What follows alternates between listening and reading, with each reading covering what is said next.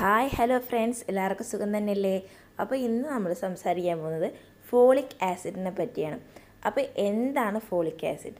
Folic acid എന്ന് പറഞ്ഞാൽ vitamin B9 അല്ലെങ്കിൽ ഫോളേറ്റിൻ്റെ സിന്തറ്റിക് ആയിട്ടുള്ള രൂപത്തിനെയാണ് നമ്മൾ ഫോളിക് ആസിഡ് എന്ന് പറയുന്നത്. ഇത് പ്രഗ്നൻസിക്ക് മുമ്പ് തന്നെ കഴിക്കേണ്ടതിൻ്റെ അത്യാവശ്യകത എന്താണ് എന്നതാണ്.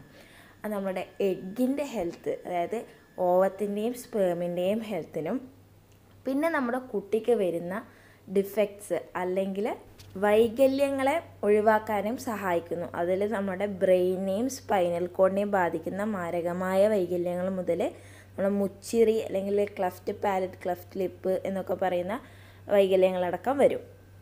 ഇനി ഫോളിക് ആസിഡ് കഴിക്കുമ്പോൾ നമ്മൾ ശ്രദ്ധിക്കേണ്ട കാര്യം എന്താണെന്ന് വെച്ചാൽ, നമ്മുടെ എല്ലാവരുടെയും ശരീരത്തിന് ഫോളിക് ആസിഡിനെ ഫോളേറ്റ് ആക്കി മാറ്റാനുള്ള കഴിവ് ഇല്ല.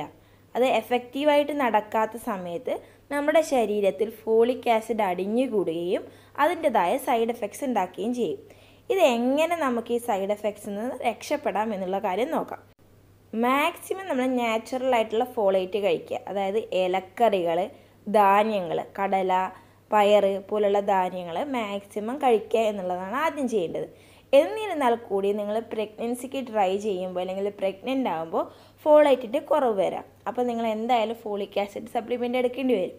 അങ്ങനെ എടുക്കുമ്പോൾ മറ്റ് വിറ്റാമിൻ B കൂടിയുള്ള സപ്ലിമെൻറ്റ്സ് എടുത്താൽ നമ്മളുടെ ബോഡിക്ക് അത് കൺവേർട്ട് ചെയ്യാൻ കുറച്ചുകൂടി എളുപ്പമായിരിക്കും.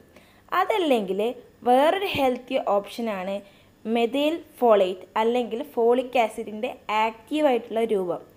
ഇതെടുക്കുമ്പോൾ നമുക്ക് സൈഡ് എഫക്ട്സ് ഉണ്ടാവില്ല. ഫോളിക് ആസിഡ് എടുക്കുന്ന പോലെയുള്ള സൈഡ് എഫക്ട്സ് ഉണ്ടാവില്ല. പക്ഷെ ഇത് കുറച്ച് കോസ്റ്റ്ലി ആവും.